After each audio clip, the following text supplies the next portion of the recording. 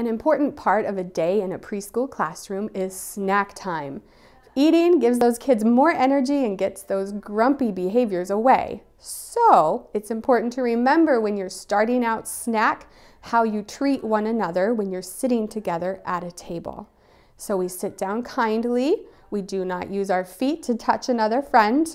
We put our hands on our laps.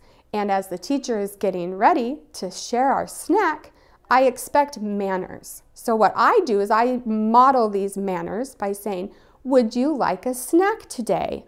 And you can be specific and you say, would you like milk today? Or would you like bread today? But usually I just say snack.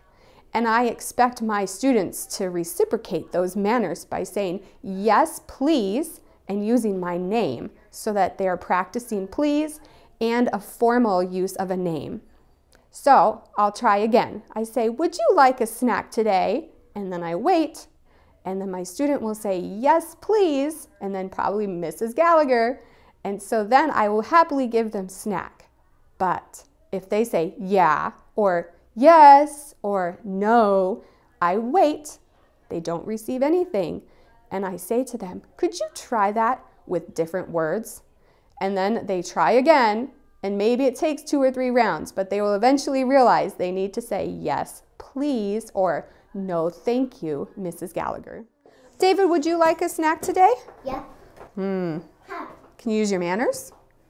David, would you like a snack today?